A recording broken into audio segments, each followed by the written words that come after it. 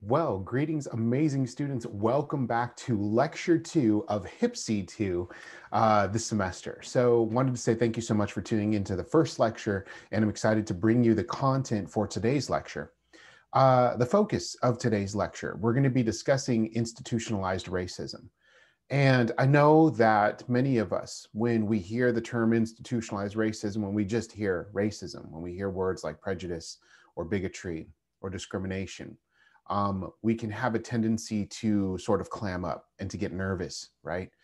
Um, I'm going to recognize, right, first off, that I understand that it's difficult at times to talk about topics like institutionalized racism. There's a lot of reasons why, and we're going to examine some of those very reasons today. But from a social worker lens, right, it's essential to be able to talk about things like institutionalized racism and discrimination and prejudice, things like that, because we spend our careers attempting to dismantle oppressive systems that exist in our society. We spend our careers serving those who are individuals who are bearing the weight of systemic oppression in the society. Many of us, when we signed up for an MSW program, stated that some of the social problems that you are interested in fixing come as a direct result of you experiencing institutionalized racism or bigotry or discrimination to some degree in your life as well, right? And so we owe it to ourselves, to our clients, to our practice to discuss these things, even if they're difficult, so that we can be the best social workers we can be, to become aware, right, woke, if you will, of some of the social issues that we're facing, as well as how we can dismantle them, right? So the focus of today's presentation will be institutionalized racism. I'm going to go ahead and bring up the PowerPoint for today. Now, our discussion around this topic, right? I'm going to do things a little different sometimes how we may have approached this in the past. As you know, I like to use media. As you know, I like to use sound clips and poetry and things like that to highlight, right, emulate the discussion, to bring it to a new understanding, another way of looking at an issue. I'm going to do some of that today, right? But I want to start with a disclaimer before we start the lesson. I said that many of you might be nervous about talking about this issue. Even though we're going to talk about it later, you may just feel nervous about diving in to this topic.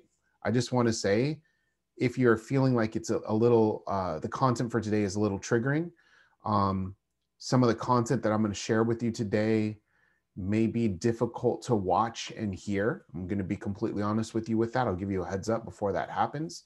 You may feel overwhelmed during the lesson. I want you to know that that's okay. It's okay to take a break. It's okay to feel uncomfortable. You may always set an appointment with me after the lesson. If you feel like you want to process some of it, we can connect, okay? What I want to ask you to do is, if at any point during the lesson I'm moving through the content and it gets heavy for you, please just go ahead and pause and step away, right? But can you do me a favor? And I'm going to ask you if you could please do this. Can you please commit to returning to the lesson and coming back, and not just ending it? And the reason for that is because I'm going to ask us to respect the fact that none of the content that I'm bringing you today is imaginary or fictional, right? None of this has been made up. None of it is Hollywood. It's not embellished. The content I'm bringing you are the experiences of everyday people, people that have lived their lives facing these experiences every single day and still live with them to this day. So for that reason, when it's a matter of our lives being impacted, we don't get to push pause on our life, right? For that reason, I'm asking that it's okay to honor your feelings and feel overwhelmed and take care of yourself, but please return back to the lesson, okay? When we get into this, you know, even though we're doing this asynchronously for this lesson, there will be a time, right, where we can talk about these issues together. And in that, I always encourage students to come from the approach people, just in general, to seek to understand, right, before we are pushing someone to understand us, we should understand them. I want us to choose to listen and to love, as opposed to yell and to blame to start. And remember to enter our conversations with empathy, right? And as we know from our centering exercises that we do, We believe that Christ is present in every single moment of our lives, every single discussion, everything that we do. And so I've found that over the years, talking about these issues, although difficult, is not impossible. Because for me personally, I believe Christ is with me through all of these conversations, including this lesson today. So things are going to be okay. Take a deep breath, right? And it's going to be fine, right? So here's what I would like to do. I'd like to start with a story, if you will, to introduce the notion of institutionalized racism, and how we're going to talk about it. And I'd like to tell you a story about an elephant and a giraffe. Okay. And that's what we're going to do. So I'm going to share my screen again. All right. And I just want to make sure I've queued it up properly here. Okay. Oh, sorry. Stop sharing again. My bad. Let me share this one more time with you. And if I can't get this to work, I've got a workaround to that. So fear not, right?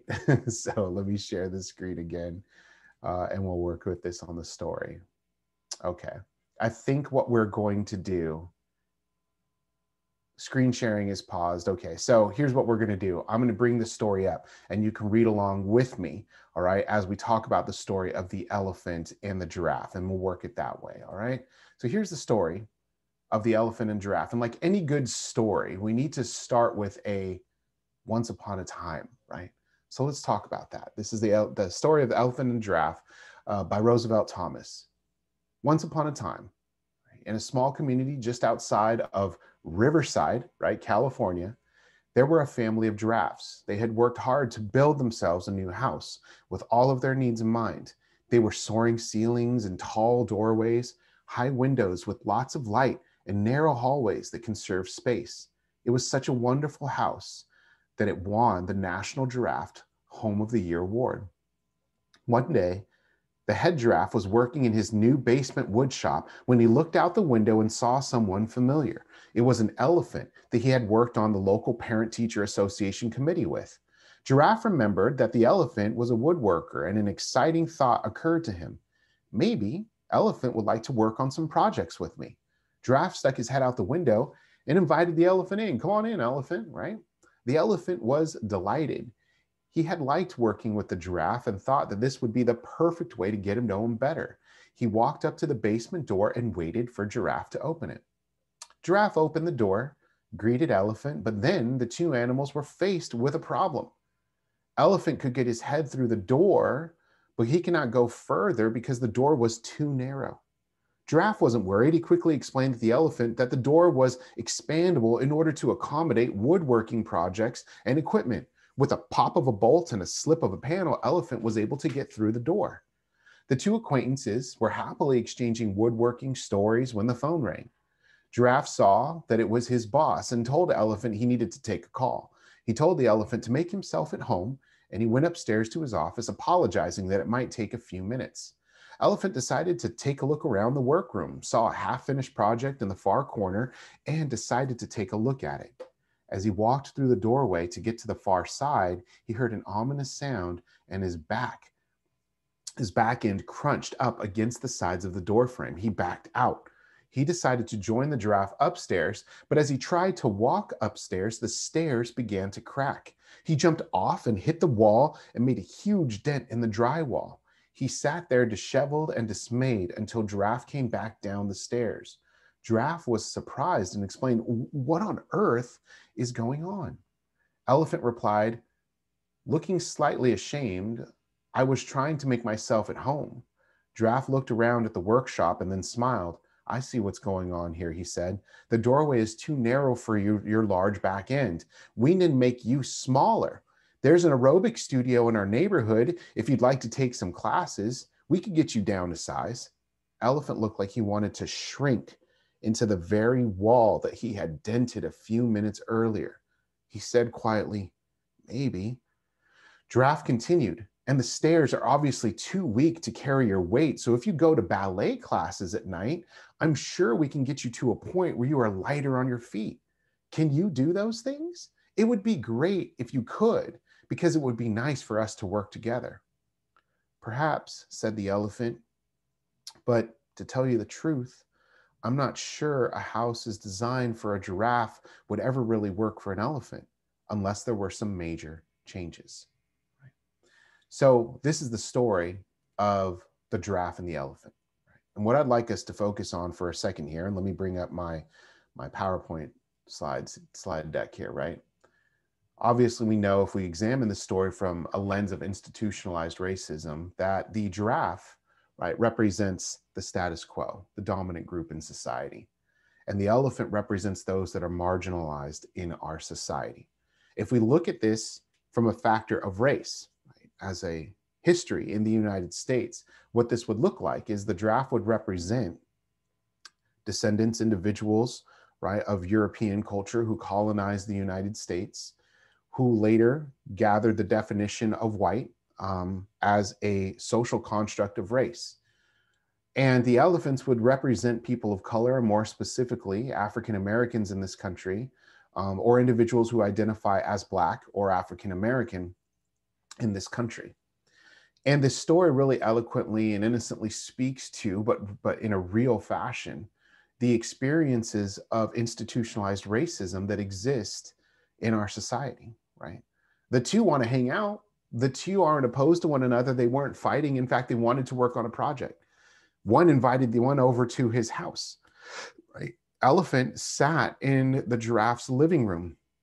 They shared common interests. They were having a hospitable conversation. They both had jobs, right? But something changed, right? This house, this neighborhood, this society was built for giraffes. Therefore, you're different. And I like you, and I care about you, and I want to be your friend, but I need you to do a few things for me first, right?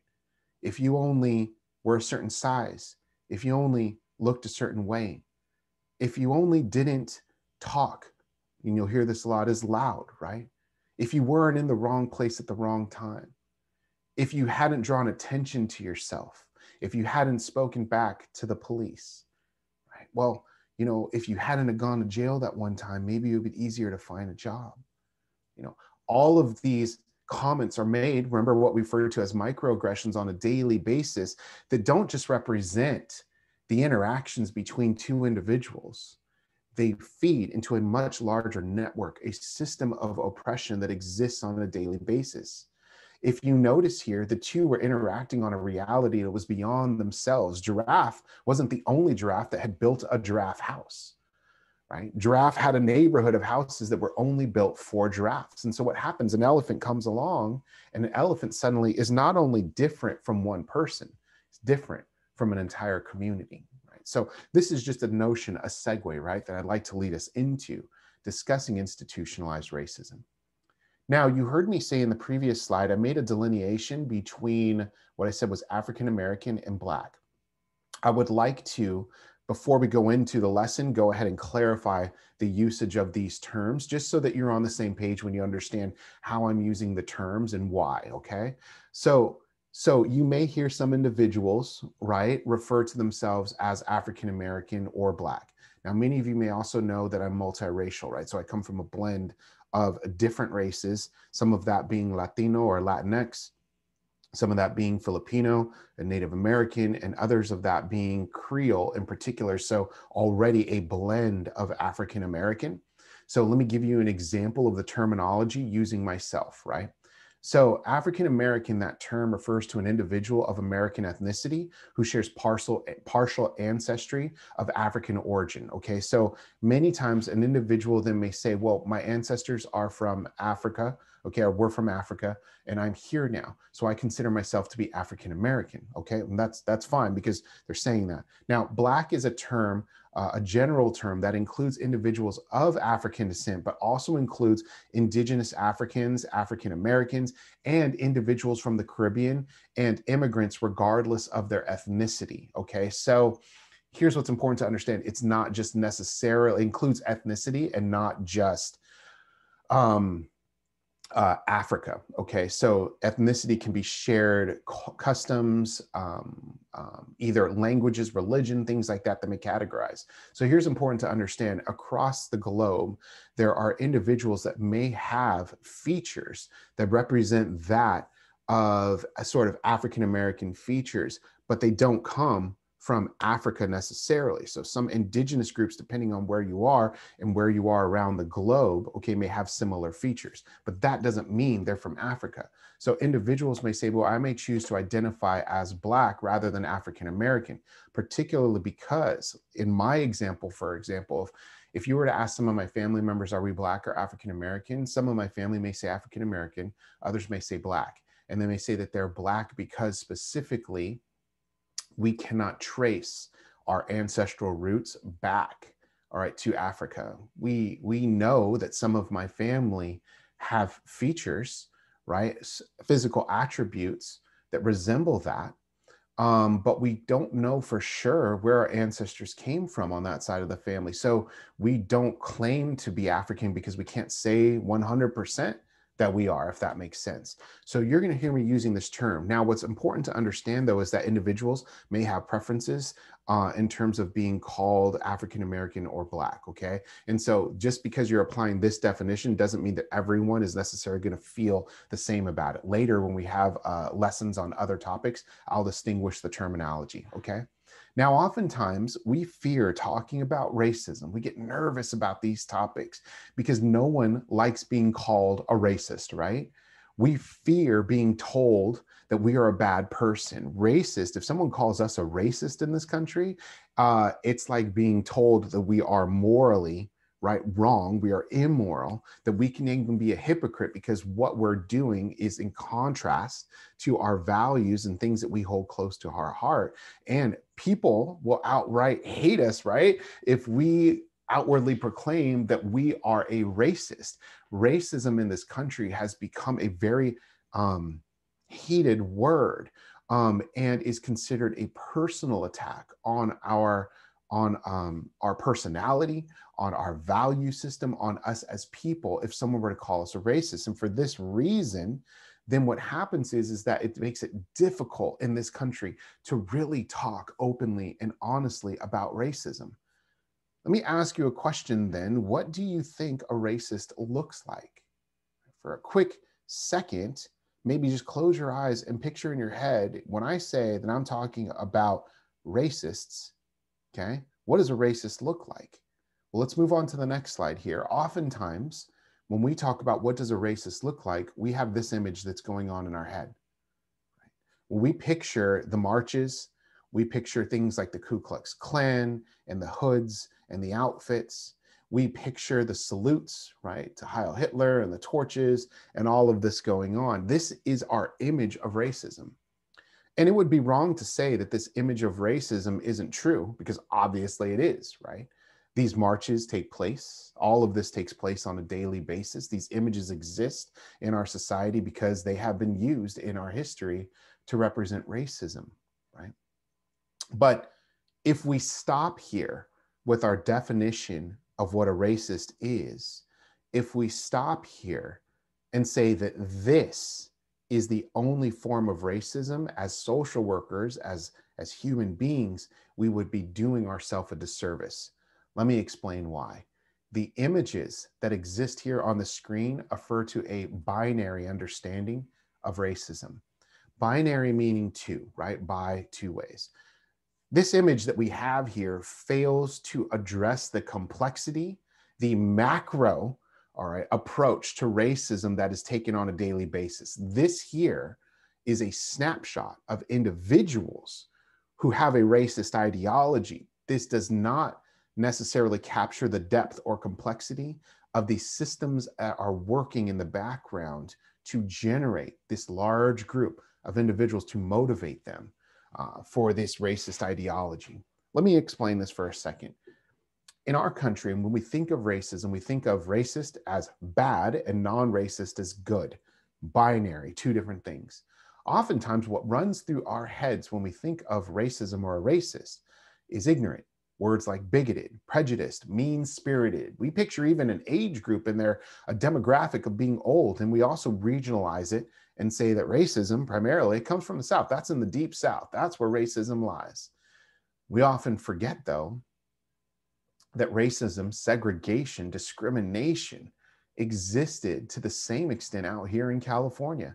California is often painted as this liberal bubble where somehow racism has just eroded away and everyone just gets along. And that's absolutely not the case, nor is it the history of our country. I would encourage us to look at, once COVID is done and kids are going back to school and they're walking home from school, watch the groups of kids that walk home from school. We may have diversity in California, but segregation still exists. You may see African-American children, Latino children, Asian children, white children walking home from school, but look at who they're walking with, right? Diversity, yet segregated. We often think in a binary understanding of racism that if you're not racist, well, that's good, right? You must be progressive, you must be educated, you must be open-minded, you must be well-intentioned, young, and maybe, probably, you're from the North or you're from the West Coast, right? Or as they've said that, many times you're from the left coast. What's important to understand, though, is that this is a failed understanding of racism, right? Many times, I have and other people have experienced working with individuals who carry a racist ideology, maybe one of white supremacy, who are young, right? They're from the North, or maybe they're even from California. They're definitely educated, right? And they have a great vocabulary, and they're charming, and they're well-dressed, right?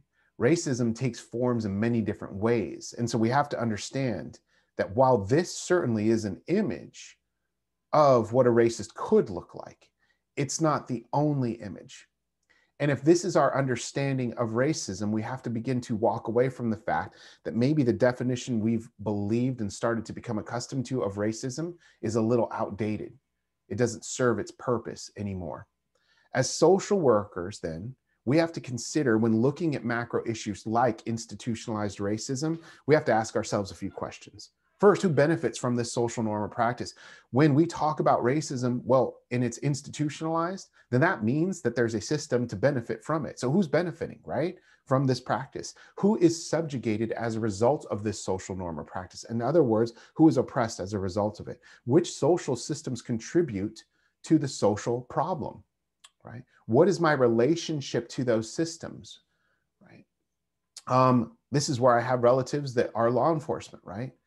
And I believe that we do need law enforcement. I love my relatives at the same time. It would be painful for me to consider, and even think, right, in the same sentence that some of my coworkers had. Could my family, right, being law enforcement also be racist? Right? That's a scary thought for a lot of us to consider. But let me turn the question on myself. Could I be racist? Right? I'm educated. I'm a social worker, right? I'm a human being.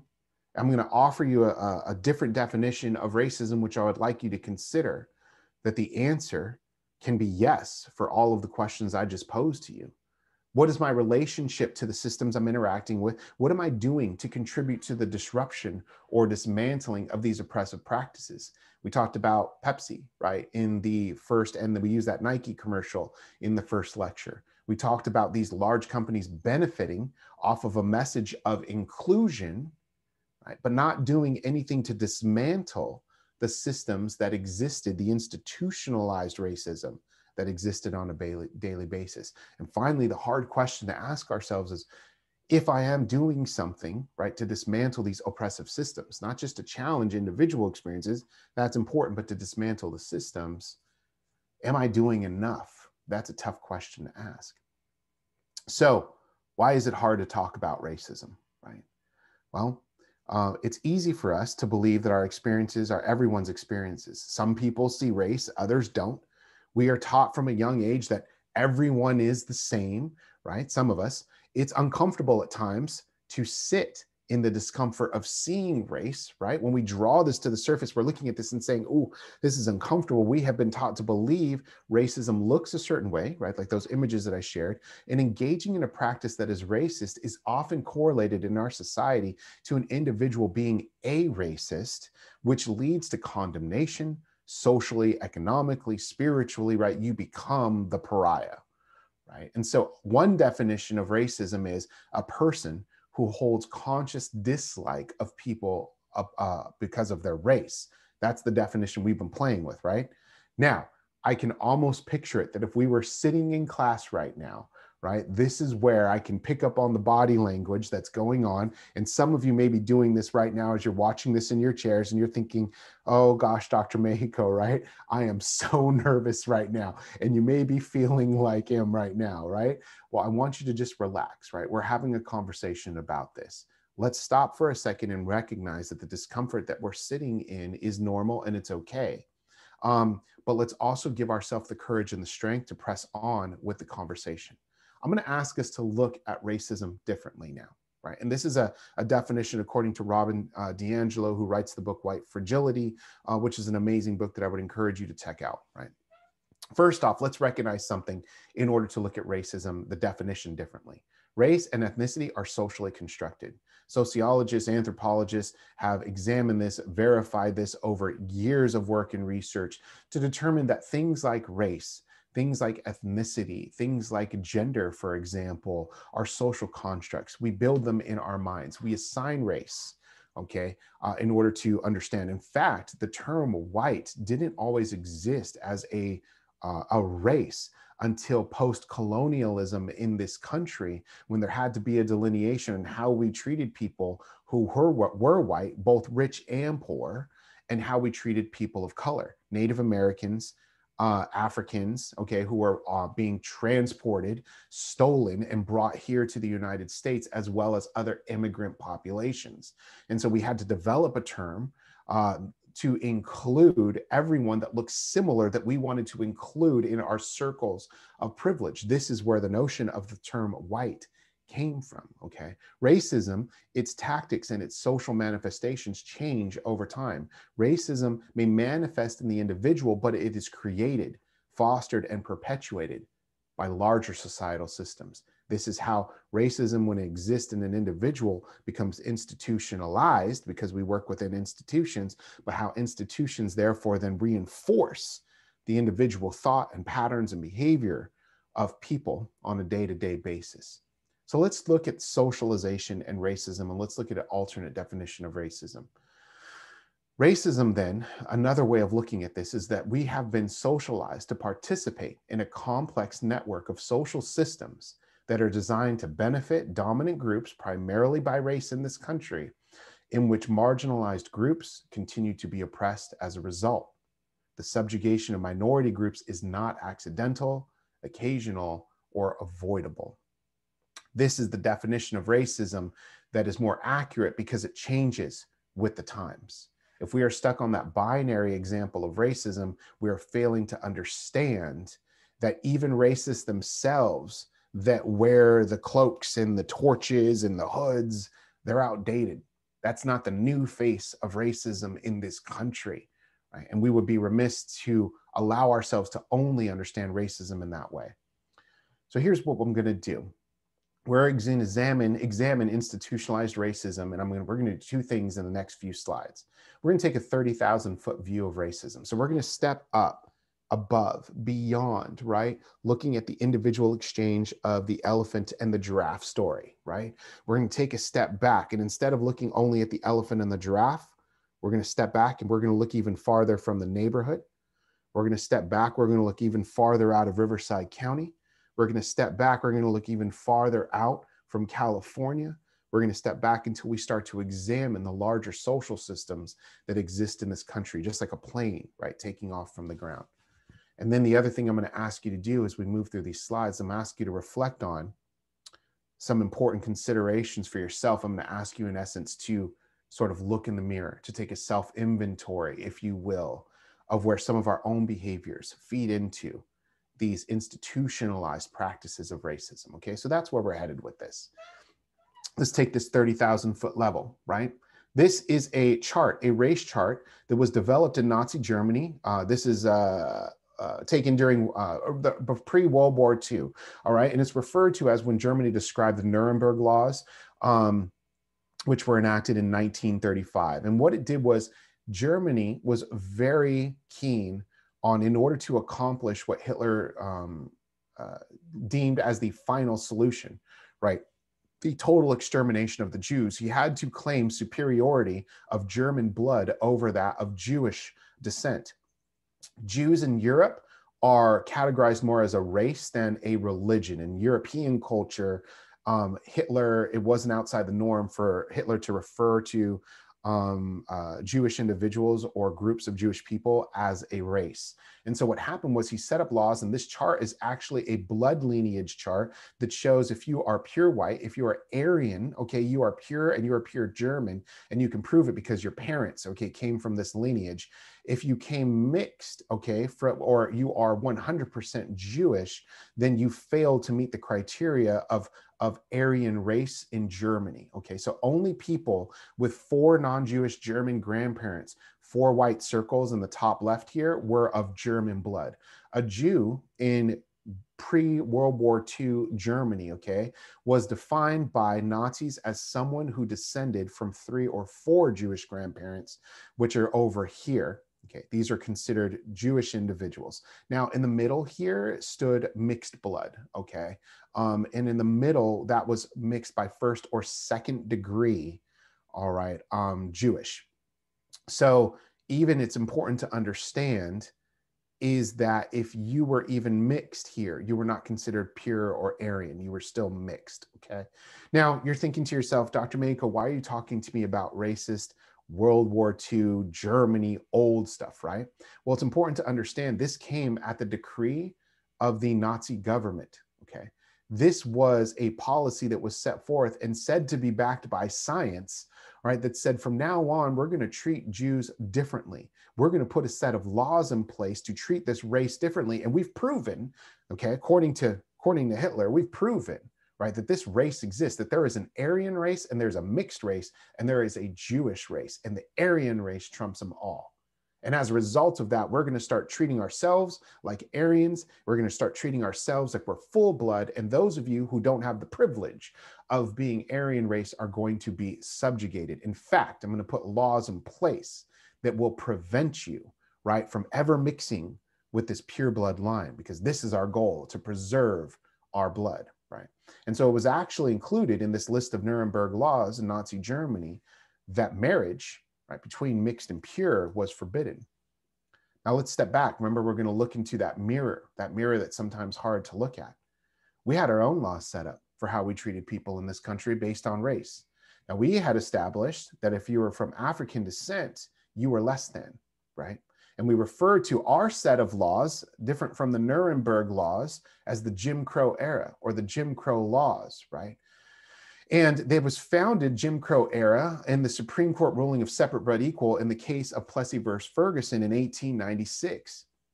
It was made public in 1830, the notion of Jim Crow, this term where Jim Crow came from, in 1830 when this popular actor, and this is a billfold of the original Jim Crow portrayal here, when this actor, Thomas Dartmouth Rice, dressed in blackface and portrayed a clumsy, cognitively delayed black slave. And so this is the portrayal. This would actually be Thomas Rice, okay, the white individual painted in blackface and portraying black slaves as being delayed, clumsy, silly, things like this, okay?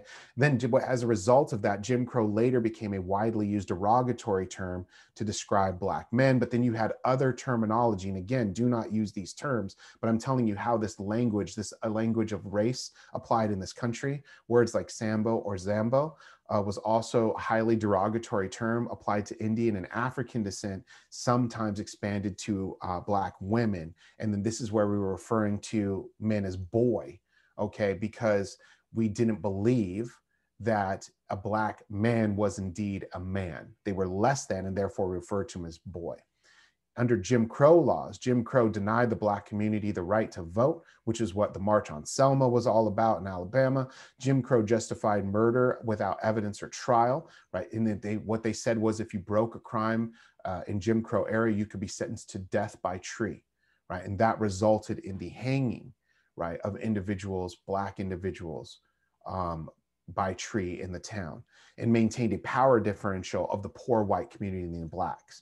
Okay, in the black community. So what's important to understand is the same way that we saw in Nazi Germany rules, right, established to subjugate individuals that were seen as less than in society, in this case, Jewish culture.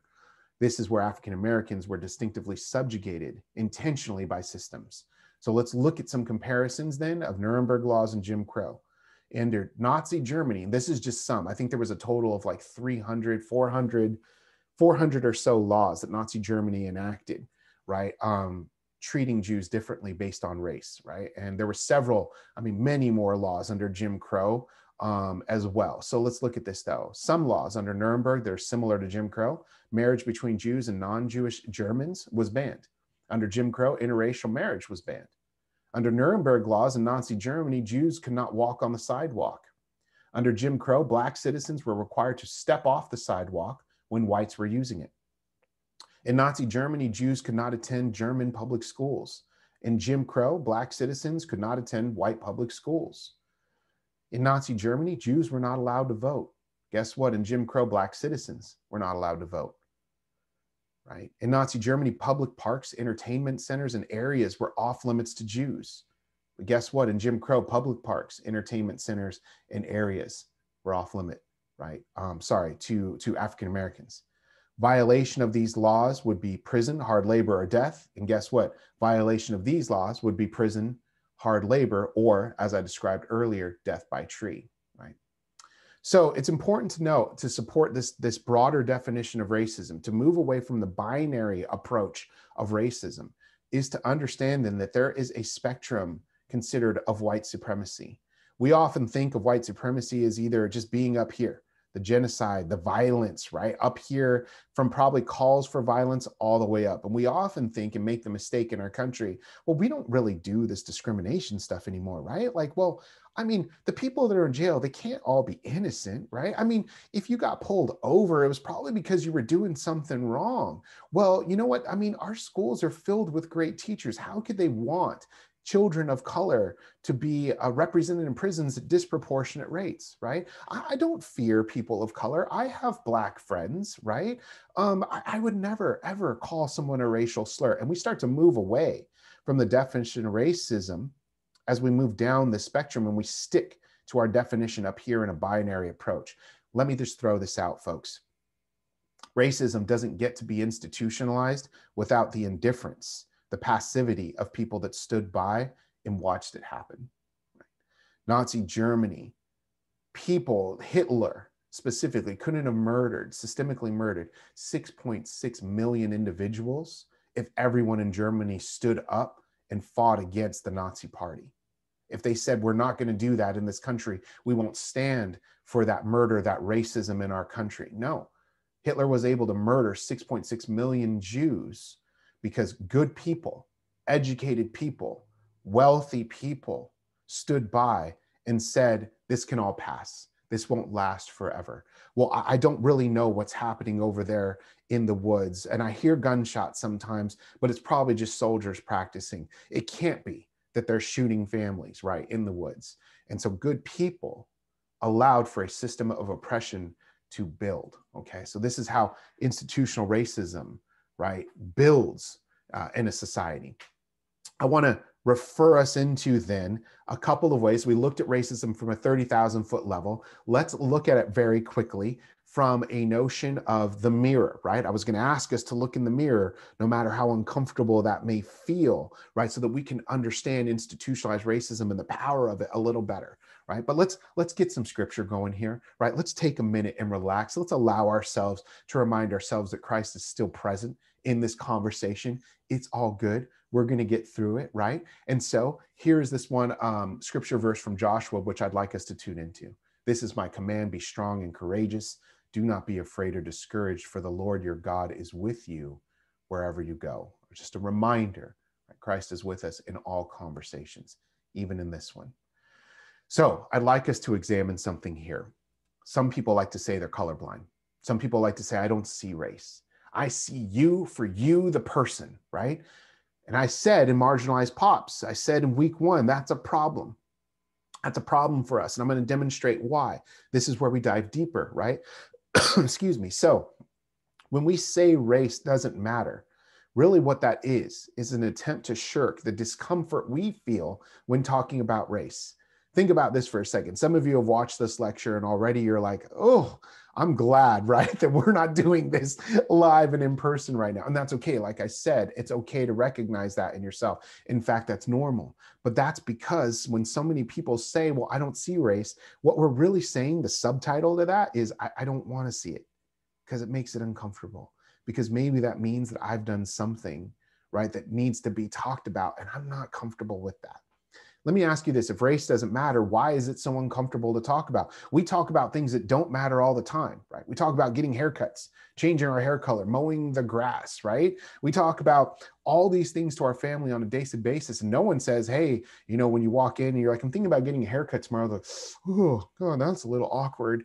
Well, I don't know. Do you want to go there? Should we make some excuses, try to leave the room, right? No one does that. And so the fact of the matter is that oftentimes we avoid talking about race and we code our conversations around race to avoid talking about anything but race. Yet, we're still talking about race. Let me give you some examples, okay? When we make statements like these, all right, it's problematic for us, all right? And if we are the oppressor in this case, it's problematic for us, but also for the oppressed. Let's look at some of these statements. I'm not racist. I have friends that are people of color. I'm not racist. I have a Black friend. My best friend's Latino, right? Whatever the case is. I'm not racist. My in-laws are people of color.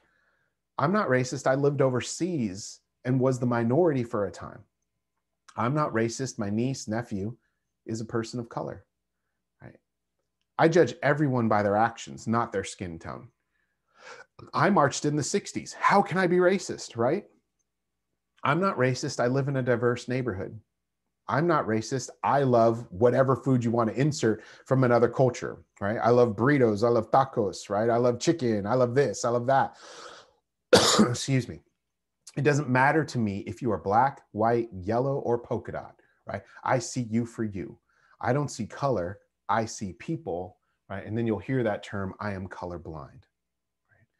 The problem with these statements, and I need you to hear this for a second, we've all used this. Okay, I'm just going to say it. We've all used it. First off, we need to recognize that prejudice is not something that human beings are free of. We all carry prejudices. When we know about those prejudices, okay, then what happens is we call those explicit biases. When we don't know about them and they surface without knowing, we call those implicit biases, okay? When we make these statements, particularly around people of color, the problem is that it takes race off the table for discussion. They negate the experiences of the oppressed and signal to them, you don't want to hear it. Okay, so here's the problem with that. If I'm a person of color, right, and I'm trying to talk to someone, a good friend of mine, about how a statement they said hit home to me, because I know where their heart is, but it was a racist comment. When they say, but Antonio, how can I be racist, right? You're my best friend. I would say, look, so basically what you're saying is that just because we're friends, it makes you incapable of making a mistake or judge something about race. And because we're friends, I'm no longer allowed to talk about it. I'm no longer allowed to share my opinion because we're friends and that's it. So if I feel something is racist, it's wrong. So it negates it. It takes it off the table. And you have to understand then that people of color, remember in our first lecture, the red and the blue pill, have been living with the red pill for a very long period of time. And now you're telling their entire lives, their generations before them, and now you're telling them that their experience isn't relevant, it isn't valid. We also, in addition to saying things that take race off the table, behave in racially conscious manners. We actually act differently that tell us that we are uncomfortable dealing with matters of race. This is when we act overly nice to someone that's a different race as us, right? Sometimes we avoid contact, crossing the street, not going to a particular bar, club, or restaurant. We may mimic Black mannerisms and speech, and we may do this in a way to either try to be funny as a joke, or we may be even doing it in a way to complain and sort of say without saying what a person looked like by giving mannerisms and speech. We may be being careful not to use racial terms or labels around folks. So trying to avoid saying Latino, trying to avoid saying Black, trying to avoid saying African American, okay? Using coding words to negatively talk about people of color. So I'm not saying that that neighborhood is Latino. I'm just saying it's a rough neighborhood. I'm not saying that that school is primarily composed of Latinos and African Americans. I'm just saying it's a poor school. I'm not saying that I have a problem with the high school being called Martin Luther King High School in the rich suburbs of an area. I'm just saying I'd like to change the name to a different name. And this has actually happened, folks, in our society. I'm not going to say where exactly, but you could probably do the research on that, where members in a community, in a wealthy, affluent community, wanted to change the name of a high school and change it away from Martin Luther King Junior High School, because they did not want the name of the high school attributed to urban schools, low performing schools. What are urban low performing schools primarily composed of? People of color, right? This is a way of coding, of talking about race without talking about race. Occasional violence directed at people of color. Occasional violence, not always meaning the awful image, right, of someone hanging from a tree, but calling someone names, yelling them at a Starbucks to speak English, right? Flying off the handle and suddenly the N-word slips out when you're yelling at someone who appears to be Black or African American. These are those microaggressions, those words that are used, all right, that are racially conscious, even though we don't want to acknowledge that they are, right? So here's what I want to do. We're going to move away from that topic and we're going to talk about then, as some of you saw, you watched 13th, right, in class, and then we're going to be talking about the institutionalization of racism in relation to incarceration in this country, right? And so we're going to be talking about that now. So I want to talk about just how we got there for a second and where this came from, right? Many of you understood that then the 13th Amendment was neither slavery nor involuntary servitude, except as a punishment for a crime whereof a party shall have been duly convicted shall exist within the United States or any place subject to their jurisdiction. This is the 13th Amendment, right? The 13th Amendment abolished slavery, right? Yet at the same time, the concern that we have was, though, a loophole was described that if you committed a crime, then you can be locked up, then you can do hard labor, right? And so this came from this notion that following the Civil War, wealthy white individuals now that had run plantations and businesses in the South that were primarily run essentially through slave labor, completely through slave labor, the labor force was now gone because the slaves had been emancipated. And the South in particular had been absolutely devastated by war. In some cases, as portrayed in this old painting here, entire cities were burned and fathers and sons were dead, okay?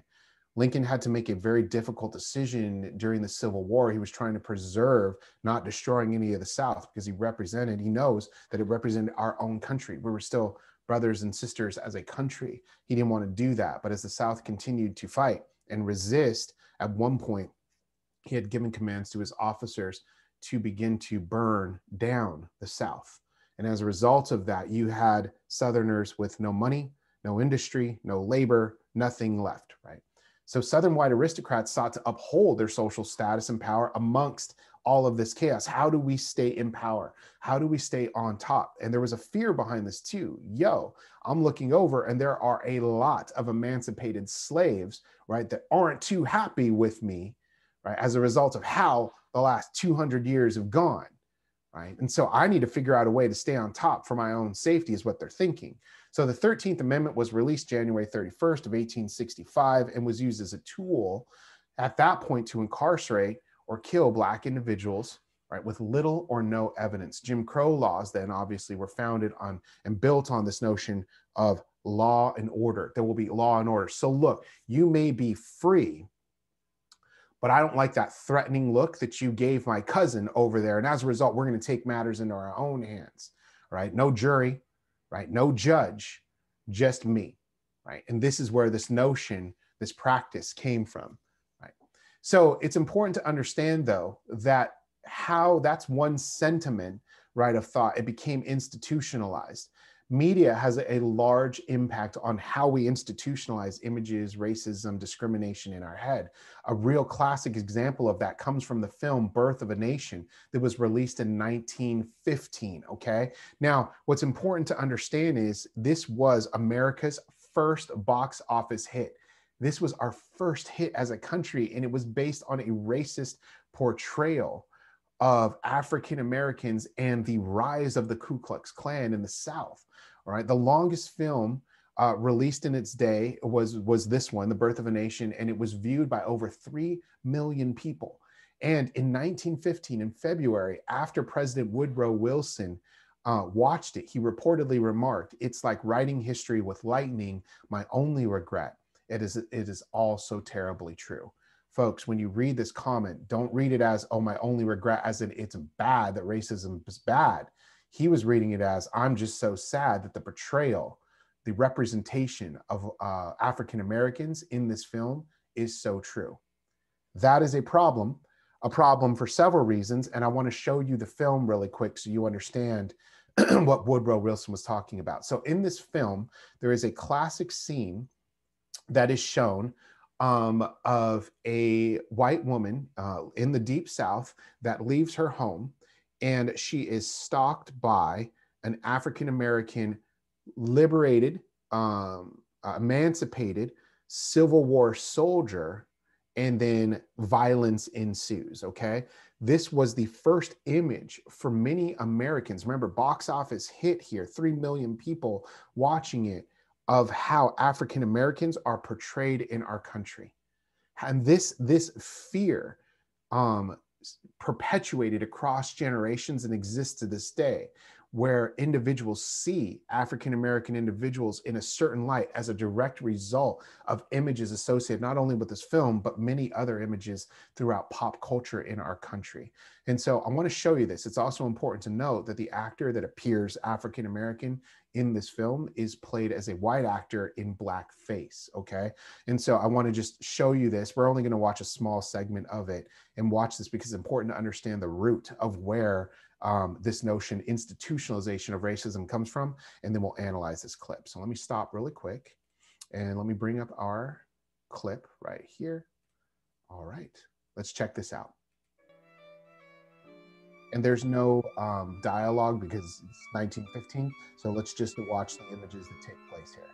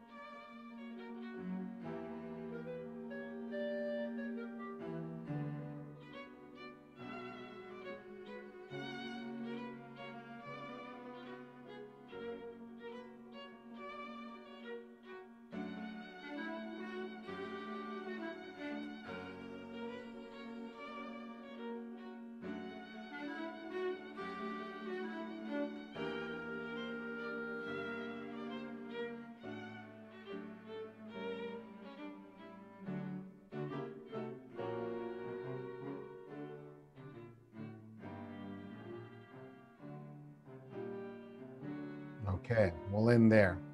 So this film, as described by President Woodrow Wilson, right?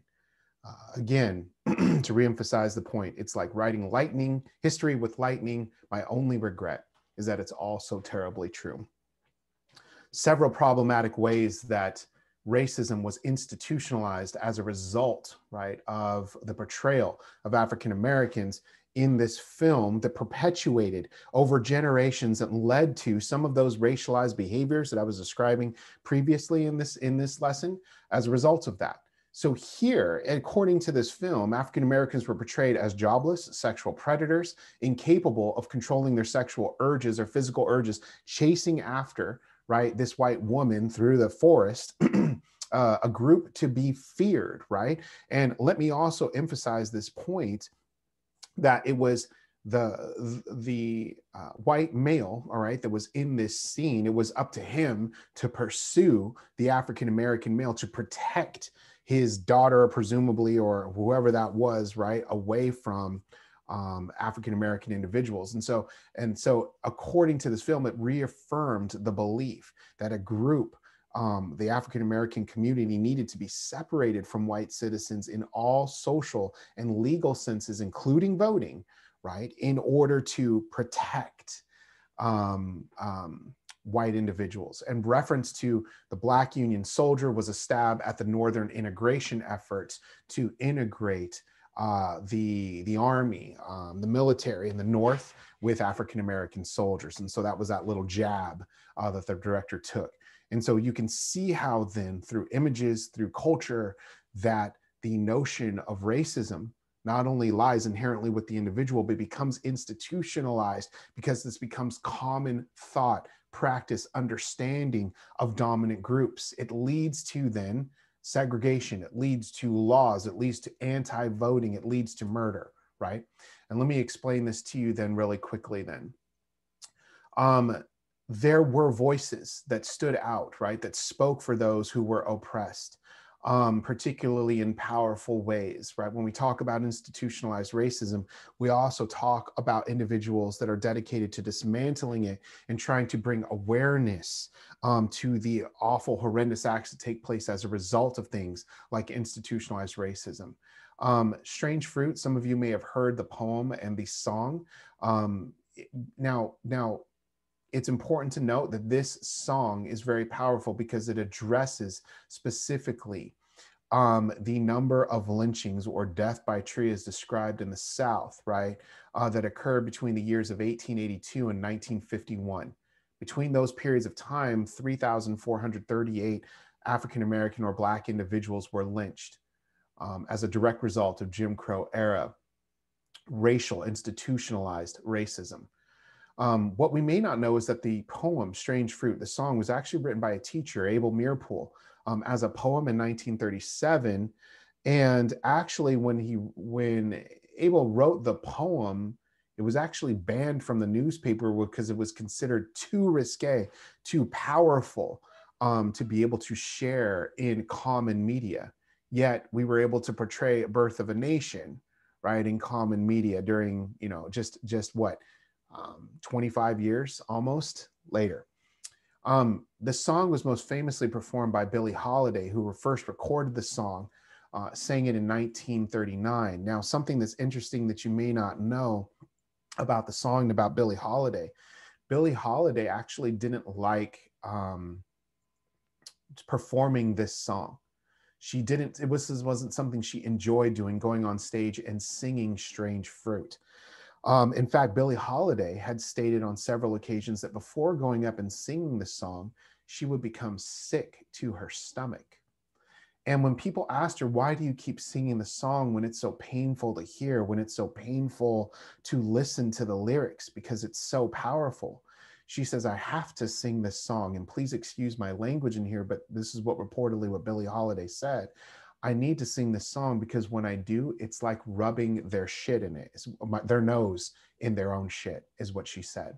And what she meant by that is that when she sang this song, and she heard that those in particular that were white were attending her conference, her conference, her performance, then what would happen was it was a reminder, a direct reminder of the institutionalized oppression and the individual suffering that took place as a result of racism in this country.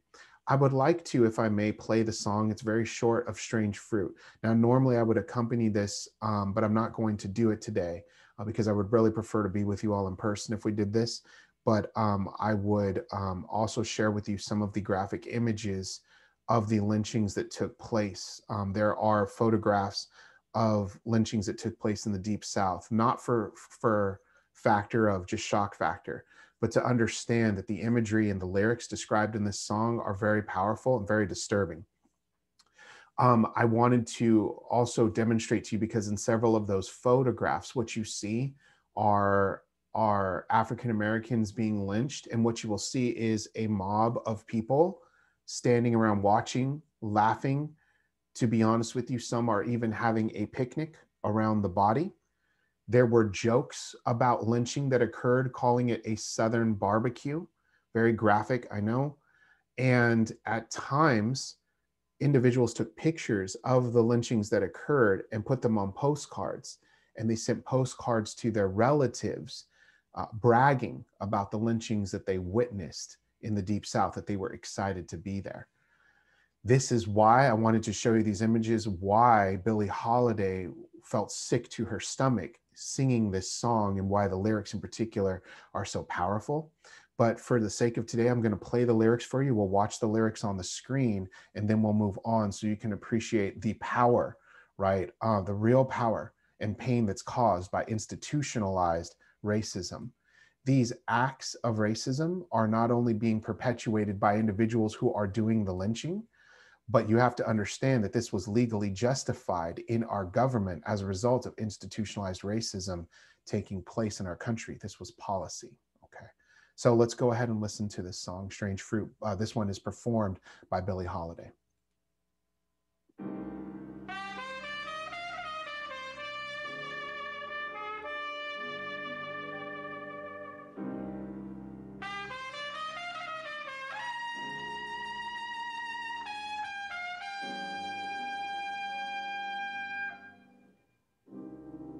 Southern trees bear strange fruit, blood on the leaves and blood at the root, black bodies swinging in the southern breeze. Strange fruit hanging from the poplar trees.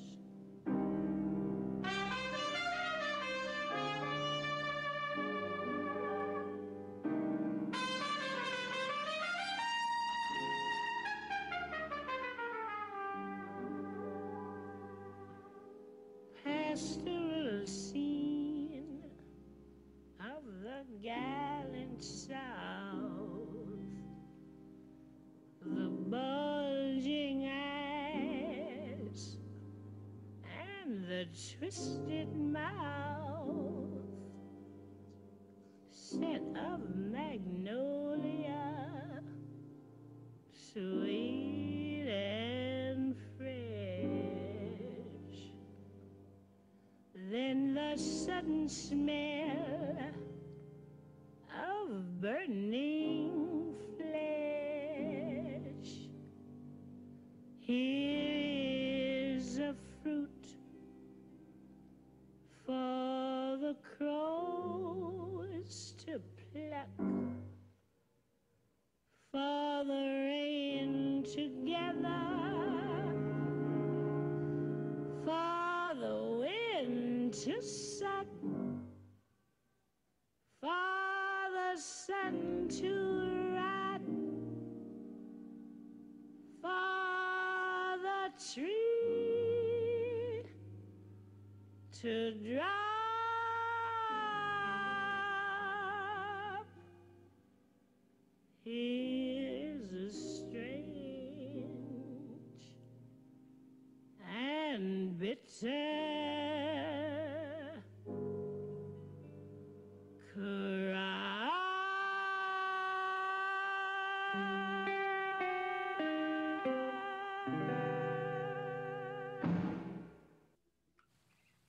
Okay, so I know that that can be really powerful, really tough to watch, right?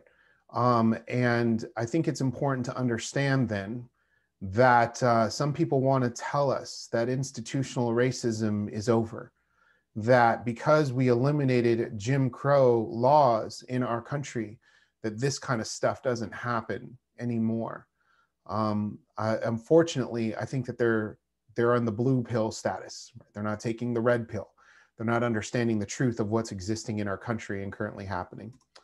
And so W.E. Du Bois had said, the slave went free, stood a brief moment in the sun, and then moved back again towards slavery, referring to the institutional racism of Jim Crow that occurred following the emancipation of the slaves. Right? So emancipation of slaves takes place following the Civil War. Then individuals think that we can now move forward from this. We can start to have a better life. We can start to not fear for ourselves. We have our own path that we can carve in life. And then suddenly Jim Crow comes around, institutionalized racism policy that exists in our country that allowed this. And suddenly, right, individuals moving then back again towards slavery. It's important to understand then that when we examine institutionalized racism, sometimes we're looking at it from two different lenses, if you will, right? The lens of the movie and the lens of the snapshot. The lens of the movie is continuous, right? When we watch a movie, it's a set of frames that all play together that add up to one long story. And then, as you know, you take a snapshot of a film, and what happens when you take a snapshot? It's one still picture of one moment in time. And that's the end of it. That's the beginning. That's the end. It's just that photo. What's important to understand then is, and I had mentioned something in the last slide, that some individuals will say, well, that happened so long ago, right? Well, that was way back in the 1800s. How can that possibly directly impact anything we do now? That's not happening anymore. I would encourage folks to understand that those moments, those words really lend to a snapshot and not the movie. The movie is the experience of African Americans, of people of color in this country being treated differently day after day, moment after moment, interaction after interaction, conversation after conversation in this country. Right? The snapshot is what we only see proven as an example of that in the moment. Let me give you an example. Following the murder of George Floyd, individuals were outraged, right? And rightfully so.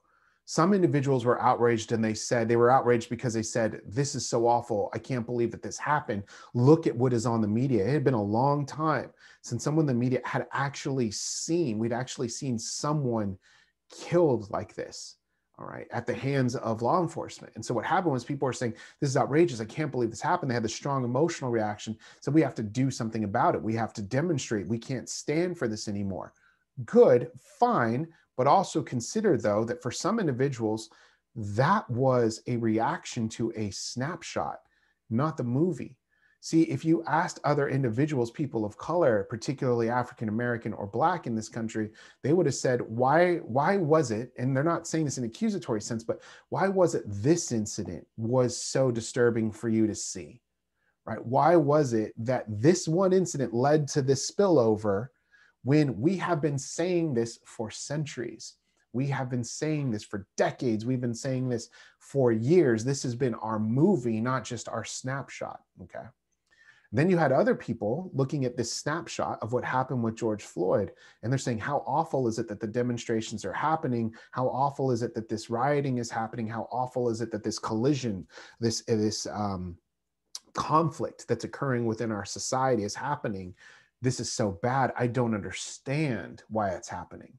That's because the understanding was based off of a snapshot and not a movie. Okay. So what I would like to do is play for you one more film, and I want to explain to you then the movie, right? The experience of people of color, but also in more specifically, the experience of many African Americans or Black individuals that have had experiences based on the institutionalization of racism, not just singular incidents, one-on-one, that one time, one individual named George Floyd passed in this country.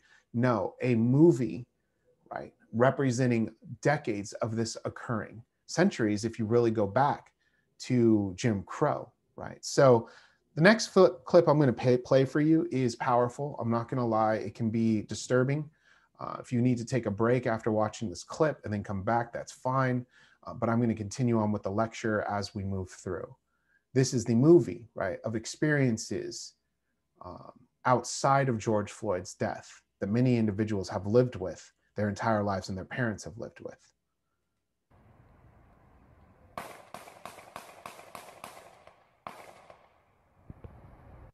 Oh, say, can you see by the dawn's early light what so proudly we held at the twilight's last gleaming, whose broad stripes and bright stars through the perilous fight o'er the ramparts we watched were so gallantly streaming, and the rugged red glare, the bombs bursting in air, gave proof through the night that our flag was still there. Oh, say, does that star-spangled banner yet wave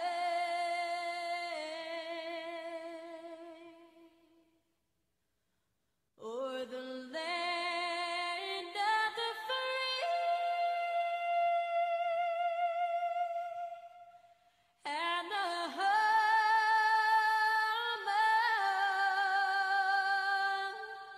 of the brave?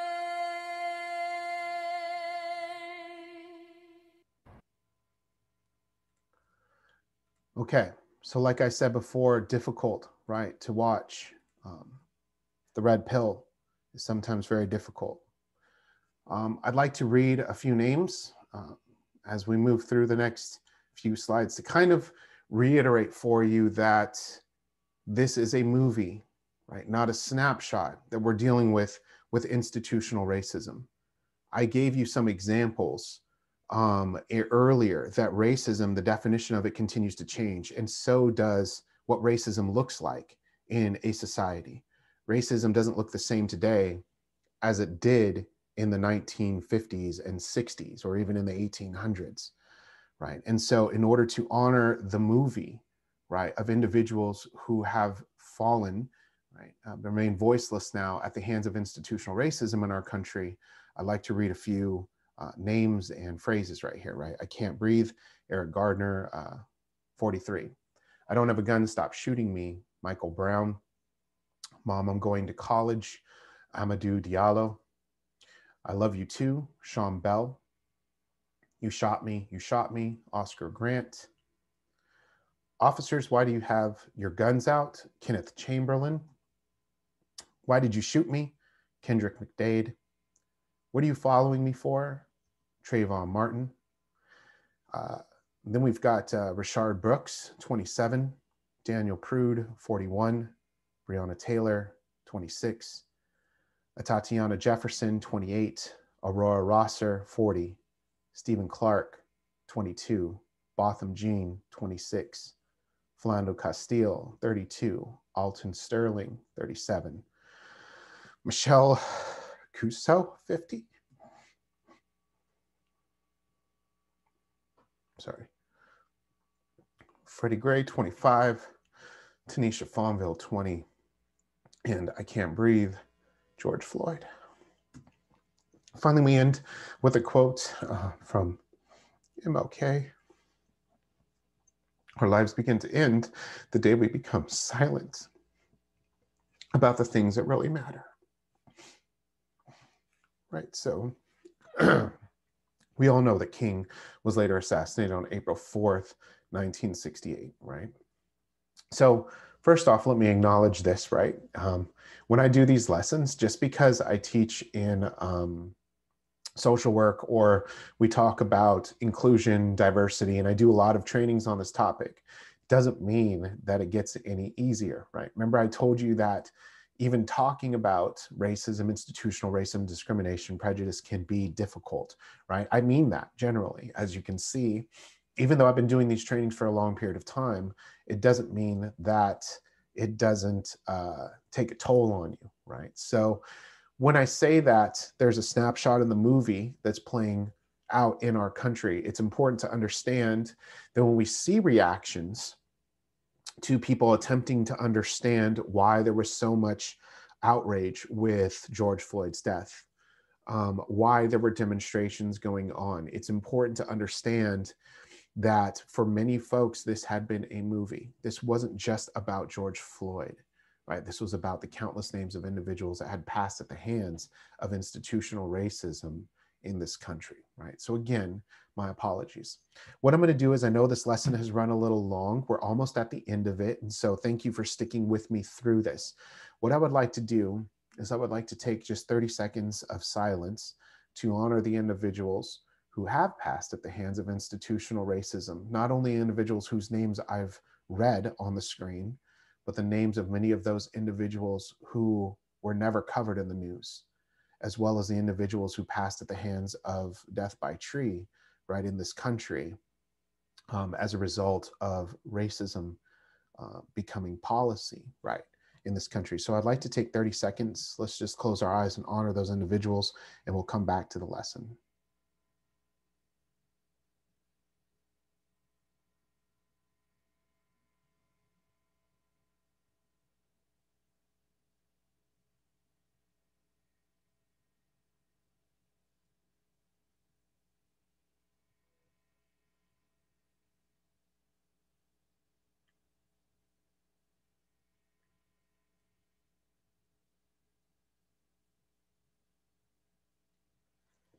All right, thank you so much. So one of the things that I wanted to talk about then was in reference to institutional racism. What we had were individuals in the summer of unrest, defined as the summer of 2020, right? This past summer that has just passed, that many individuals stood up, right, in a voice. Now, here's what was amazing and hopeful about the summer of unrest.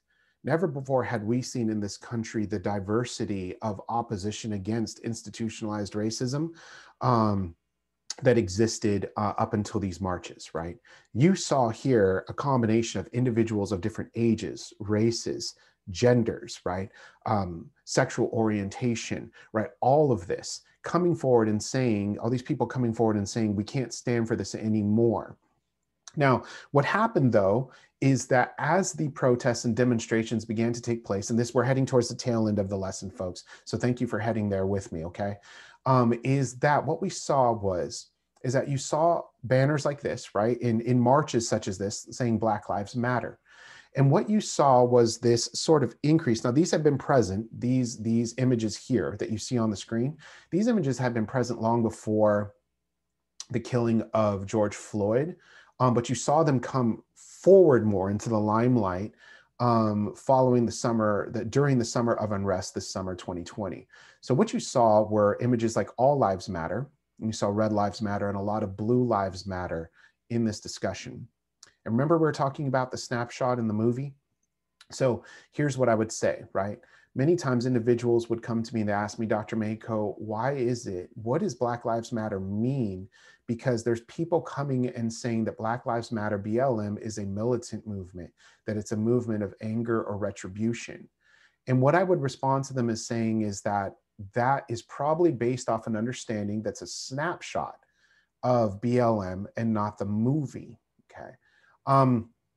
If you notice, one of the names that I read on the screen was Trayvon Martin, right? And his quote was, "Why are you following me?" on there.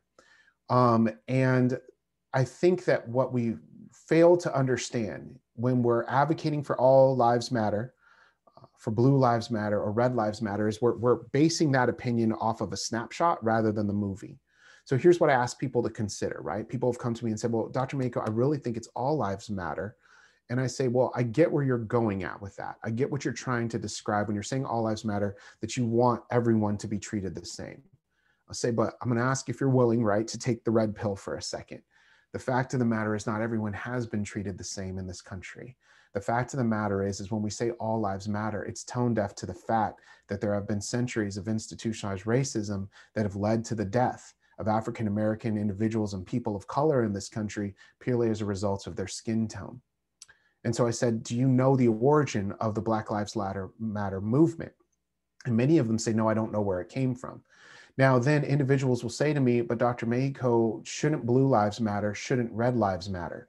And this is where I would commonly say to them, and again, not in anger, but to say, can I just delineate some distinctions for you? There's no such thing as a blue life or a red life. Those are occupations. Those are jobs. Those are jobs that we need and we honor, right? We honor the jobs of our law enforcement. I want them in my community. I appreciate the work they do. I recognize that it's not easy, right? But that is their job. That's not the person. When someone says Black Lives Matter, it means me, okay, me, the person, not what I do.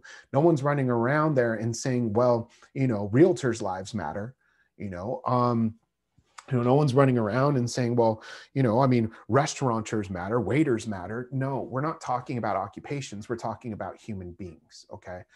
So what I'd like to do very briefly is describe the origin of the Black Lives Matter movement. It's important to understand because this is a movement that is in opposition, right, to institutionalized racism. And that's what they're discussing. And so what I'd like to do is talk about that. Now, the Black Lives Matter movement really comes down to surfacing as a result of the murder of Trayvon Martin. Okay, so many of you are already familiar, so I won't spend a lot of time on this, but on February 26, 2012, Trayvon Martin and George Zimmerman, the shooter, were engaged in a physical altercation resulting in Martin being shot once in the chest and later died. Florida's stand your ground laws applied. Now, we're going to examine Florida's stand your ground laws very quickly following this, but I want to just share one thing about that, right? And for the sake of time, I won't play the phone calls for you, but normally I would play the sounds so that you can hear the original phone call by George Zimmerman, the 911 call that was placed by a neighbor who heard the altercation taking place, and then finally the acquittal. But what's important to understand is on July 13th, 2013, Zimmerman, the shooter, was acquitted of all charges, including second-degree murder and manslaughter. So none of that stuck in the case, the killing of Trayvon Martin. Now, that evening when George Zimmerman was acquitted, Alicia Garza, who is a Black activist and writer, posted a discussion called A Love Note to Black People, okay? And in there, in her post, she put, Black people, I love you, I love us, our lives matter. And as a result of that, one of her friends, who was a fellow activist, responded with, declaration, Black bodies will no longer be sacrificed for the rest of the world's enlightenment. I am done. I am so done. Trayvon, you are loved infinitely. And then her friend used the hashtag Black Lives Matter. So the Black Lives Matter movement exists due to the cascade of killings, right? The names that I read to you, in addition to so many more that were not listed, right? As a result of institutionalized racism. What's important to understand is Black Lives Matter does not mean that only Black Lives Matter or that Black Lives matter more than any other race. It's simply saying that Black lives matter too, that we matter too, okay? So when we understand that distinction, it becomes a little easier for us to understand the perspective of others. Again, Black Lives Matter is the response to a movie, not a snapshot. Right? Trayvon Martin was not the reason Black Lives Matter occurred solely in itself, but it was the tipping point where people were saying, I can't go on doing this anymore, right? Something has to change. Our lives matter too, okay? So really quickly, stand your ground law. Some of you were like, what is that? There was a lot of that on the news, all this kind of stuff. So what's important to understand is stand your ground law in Florida shapes self-defense laws throughout the state of Florida, okay? Now, really briefly, I'm not gonna go into a lot of this, but this is the problem, right? The problem is when I see the Black Lives Matter movement struggling in terms of trying to gain ground, in response to changing legislation, here's one of the legislation that still exists to this day that bothers me that it's still there, but we need to talk about. In stand your ground law, it is legally, all right, legally, a person who is in a dwelling or residence in which the person has a right to be has no duty to retreat and has the right to stand his or her ground and use or threaten to use deadly force, okay, if they're in danger of being harmed. Okay, so what's important to understand is that this law basically says you don't need to retreat. If you're in a situation in which you feel your life is in jeopardy, you can use deadly force in that incident. So many people ask the question afterwards, how was it that George Zimmerman was acquitted of all charges, including manslaughter, even when he pursued Trayvon Martin and 911 specifically said, we do not need you to follow him. How could he do that? Well, according to the law that is written in your stand your ground law, he was 100% in the law's writing here to engage and use deadly force based on how the law is written. So this is what I'm talking about, folks, when I talk about macro social work and breaking down institutionalized racism. It's not enough for a company to say, we want to sell soda for you, and thanks for buying our soda, and not giving money to dismantle oppressive systems that work within this. It's not enough for us to say, oh, that's so sad what happened to Trayvon Martin. This can never happen again, and not actively work to change the laws to dismantle other opportunities for this to happen to another individual, right? This is the distinction of macro social work. So let me go ahead, and I know that it's been a long lesson, and thank you for sticking with me. What I'm going to do is I want to just close out with a couple more slides, and so I'm setting this up here. Just checking out where we want to go with the last remaining slides for today. Let's talk about then what justice looks like, and where we're headed for today's lesson. So let me get rid of this. And I'm sorry for the delay here, folks. It's just I want to go ahead and close out the lesson today. I know it's been a long, powerful lesson, and I apologize for all of the technical issues with today's lesson. For some reason, the computer was fighting me a little bit. But let's go ahead and do this, right? Let's go ahead and touch on this here.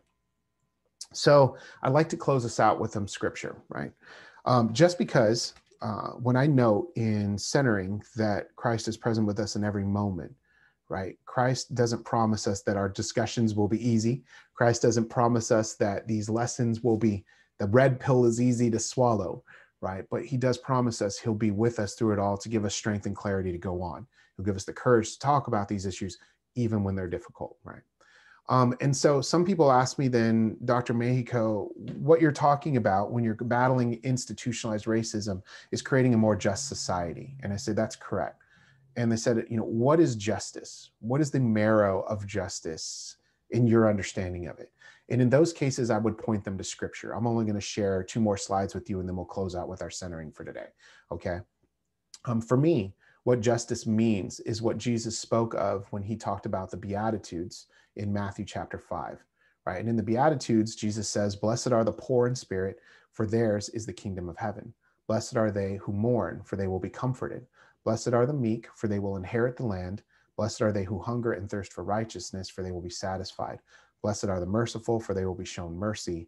Blessed are the clean of heart, for they will see God. Blessed are the peacemakers, for they will be called children of God. Blessed are the persecuted for the sake of righteousness, for theirs is the kingdom of heaven. Blessed are you when they insult you and persecute you and utter every kind of evil against you falsely because of me. Rejoice and be glad, for your reward will be great in heaven. Thus they persecuted the prophets who were before you. So for me, the marrow of justice based on biblical lessons comes from the notion that we are to call by Christ to humble ourselves, right? Rather than lift ourselves up, right? That the poor, the meek, those who are persecuted, those who are merciful and clean of heart, those are the ones to be lifted up in our society. The peacemaking should be our way, not through militant power, that those who are persecuted need a voice, right? And if you are falsely accused, that there will be righteousness for you at some point, justice, right? So in Matthew chapter 5, in the Beatitudes, the poor, the brokenhearted, the submissive, the meek, the oppressed, the clean of heart, we're supposed to uplift them. Sounds familiar, right? Like social work. You reap what you sow, right? Mercy will be extended to the merciful. Peacemakers will be called God's children. Ergo, the love of a parent shall be extended to God's children. He has thrown down the rulers from their thrones, but lifted up the lowly. This is a reference to Luke, where Mary sings the Magnificent or the Canticle, or the Magnificat, or the Canticle of Mary, right? She talks about Jesus coming to us to throw down the rulers from their thrones and lift up the lowly, right? Justice is not about exchanging one oppressive group for the other or swapping subjugation. Justice is a journey towards shalom rather than a destination.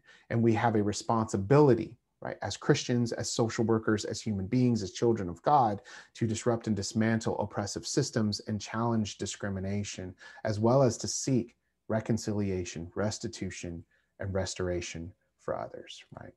So I want to thank you so much for tuning in, right? Again, little difficult, I know, but also know that not all of our lectures will be this heavy, right? But we have to be able to talk about these issues in a real way in order to truly appreciate the power behind macro social work and what we're attempting to dismantle. People talk about institutionalized racism and it's so bad, but rarely do we talk about the Breonna Taylors, the Trayvon Martins, right? The George Floyds, all of those. We only talk about the structure, but the structure impacts people. And so when we're social workers striving to dismantle institutionalized racism, that's what we're attempting to break, that cycle, okay? So let's cue in for our centering verse for today, coming from Isaiah. I'm just queuing up my timer here, from Isaiah chapter 41. So do not fear, for I am with you. Do not be dismayed, for I am your God. I will strengthen you and help you. I will uphold you with my righteous right hand. And our word today will be courageous. Folks, I want to commend you for being courageous today in attending the lecture. I want to thank you for continuing to be courageous about having these conversations around the table and with your family and with your friends and with your colleagues. I know they are not easy, but also remember Christ is with us at every moment. So let's go ahead and make sure our hands and feet are in a nice, comfortable position. Let's go ahead and take that weight, right, that we're carrying, some of that sadness maybe that you're feeling, some of that frustration or anger maybe even that you're feeling as a result of all of this, knowing that all of this happens out there, right? And let's give that to God. And let's, as Mother Teresa says, allow Christ to enter our hearts for a moment. Kneel down and pray in the center of our heart on this term courageous, right? And I will strengthen you and help you. I will uphold you with my righteous right hand, that God will be there to lift us up, right, when we are feeling these moments of heaviness. Right? Take a nice deep breath, close your eyes, and I will keep track of the time.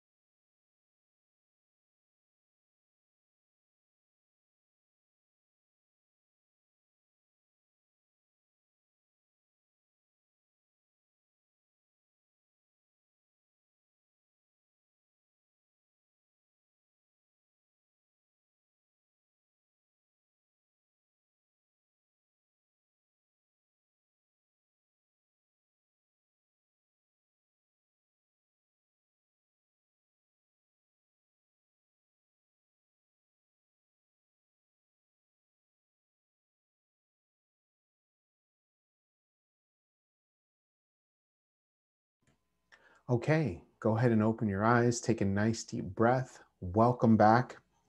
Folks, I want to say thank you so much for joining the lesson. I'm going to be logging off for today, but I want to encourage you, let you all know, keep pushing forward with the content. If you have questions about the course, your assignments, just let me know. Please be sure to check Blackboard for any of your upcoming assignments. Helpful to hop on right after this lecture and do that. And of course, I'm here if you need anything. Thank you all so much. I look forward to seeing you in the next lecture. Have a great day. Talk to you all soon. Thank you.